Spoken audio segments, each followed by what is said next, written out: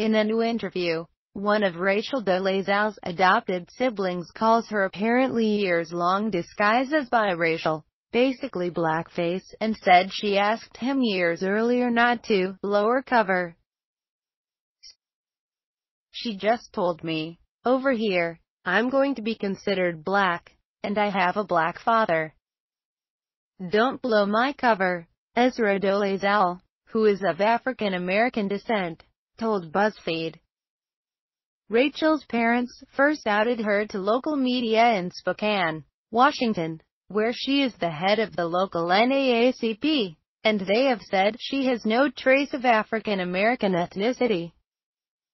Ezra offered this theory for Rachel's alleged deception. He claims she said she was mistreated as one of the few white students at Howard University, a historically black college, where she graduated in 2002.